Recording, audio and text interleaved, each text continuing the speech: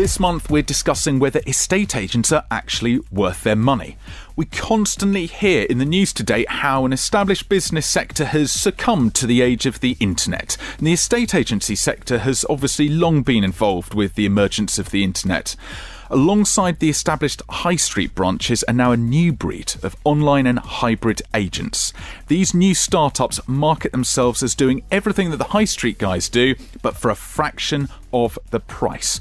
Now, what's not to like? They're passing the saving on to you, the customer, because after all, let's face it, estate agency is just about taking some great photographs, placing it on Rightmove and sitting back whilst the viewing pour in. Right. That is completely wrong. Putting a property online is only a small fraction of the story, and let's face it, anyone can upload anything to a website nowadays. So what are you paying for when you go to a high street agent, and why this price difference? As I think of it, it's a common misconception that an estate agent's fee is just put towards marketing and flash offices, which is what the online and hybrid agents would have you believe. But getting a property marketed and under offer, that is actually the easy bit. The real work and value comes once an offer is made, ultimately leading to what actually matters, and that's exchange of contracts. That is the key to great estate agency.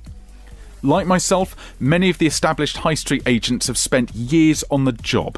We instinctively know how to read a situation, manage people's emotions, and predict what issues could occur before they actually crop up.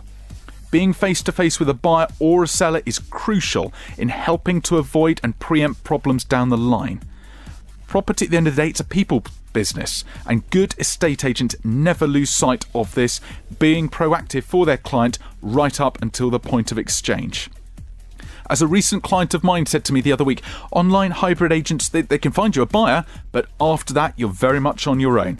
Your sale is passed to a large, faceless call centre where conversations are scripted, your file is flipped around between several teams, and they don't know who you are. So if there's a problem, you're probably going to find out too late, and there's very little on-hand support to help you deal with it.